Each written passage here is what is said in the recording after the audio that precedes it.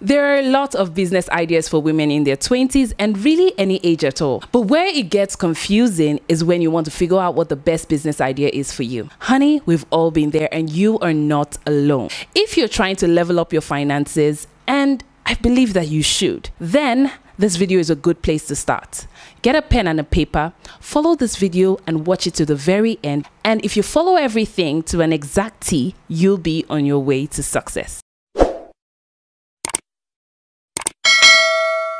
If you're new here, hi beautiful, my name is Victoria. Welcome to the channel. On this channel, we talk about all things money talk, girl talk, and of course, self-development. If you're interested in any of this, subscribe to the channel. It's absolutely free and join this family. Before I get into the nitty-gritty of the matter, I want you to understand two fundamental truths about your financial growth journey. Number one, growth in any area of your life is a gradual process and requires a lot of patience. You're not in competition with anyone other than yourself. Tiny droplets, they say, make an ocean. Keep trying and keep moving. Number two, even the most motivated entrepreneurs also struggle about deciding what business idea is great for them. What you understand is success, it comes with time and experience. And once you figure things out, everything will work out great for you. At the end of this video, I'll list many business ideas that are great to start and the actual best business ideas that will suit your financial capacity, time, and educational level. But it will be best if you first answer these questions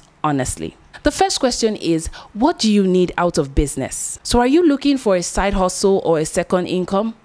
Are you quitting your job for a specific reason, or you want to start this business just to contribute to the society? You need to figure that out. The second question is, what do you like to do? Here, you need to ask yourself what you're passionate about, something you really enjoy doing. This question is crucial because starting a business isn't all rosy. It requires time, energy, and sacrifice. The third question is, what are you good at? This includes your hobbies and your talents. If you can't figure this out, it's okay. Feel free to ask your close family members and your friends. They can also help you identify your skills. The fourth question is, what would you love to learn?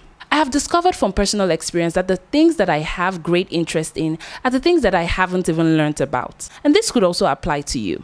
Hear me out.